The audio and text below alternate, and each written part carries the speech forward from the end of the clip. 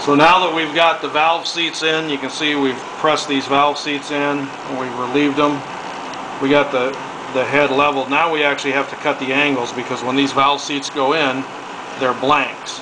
So what we have to do is we have all our tooling here. We have the bull hog that cut the throat. We got our seat drivers here. We got our seat counterbore cutter, and of course our hardened seats, our seat driver, the seat cutter driver. Now we have the valves that are actually going to go in this head. So we're working on that exhaust seat. The way that we center that exhaust seat up is we go ahead and we put our valve in this fixture, and we're going to center that fixture right on that valve because we have to have a way to locate our tool. So what we do is we take our fixture, make sure you get in on this, and we put our fixture about where we want our valve to seat on that cylinder head. We set it up, we lock it in place, and now we have a pointer basically where we want our valve seat to be when we cut it. Then we're going to remove the valve, and we're going to install the same pilot that we're going to use in the guide on that cylinder head. We're going to install that here on our fixture. And then we have these seat cutters. These seat cutters have multiple angles on them. So we cut multiple angles all at once. And these actually have performance angles on them that are designed for high performance flow. They're already built into that. So we're going to take our seat cutter, install it, and then we're just going to put our seat cutter back onto our pilot, and we're going to come right up and we're going to put our 45-degree angle on this seat cutter right at this pointer.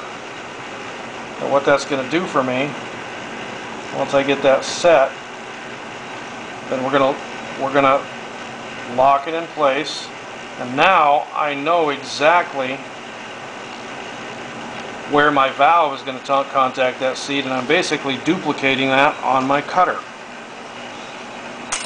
So I double check that I'm on my 45, and I am.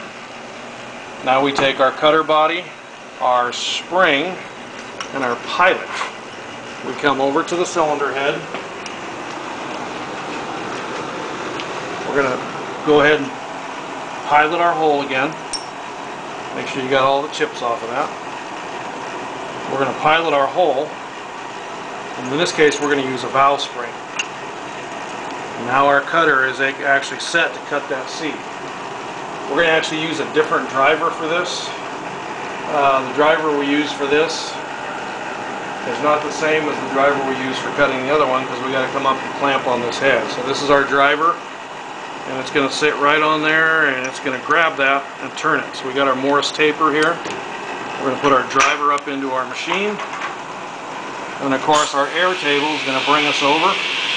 Head's already level, and then we're going to come down. These cutters are designed to cut high speed at high speeds on this hardened seat. Now we ran into a little problem here, and that is our pilot is bottoming us out.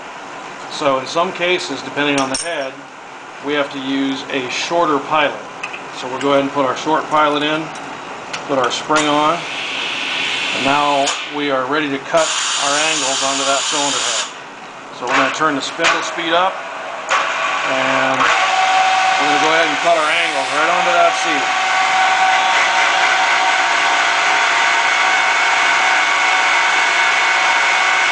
We just go down until it cleans up. We know we're already set where we need to be. The cutter does all the work for us.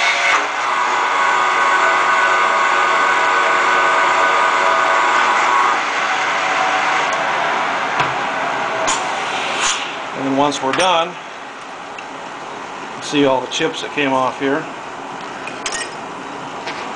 We have a perfectly cut seat with the correct set of angles, and of course we're going to double check all that, make sure the width and the location and everything is good.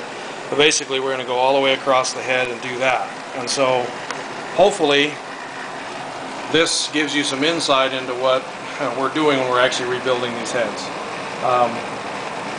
There's a lot of tooling involved, there's a lot of skill involved in this. It takes a long time to learn it, but that doesn't mean that you can't understand the fundamentals of it. Even if you don't ever actually do this kind of work, it's important that you understand how it's done, why we do certain things, because, well, for one reason you can sound like you know what you're talking about, which is a big deal, and the other reason is you can actually know what you are talking about. So until next time, see you later.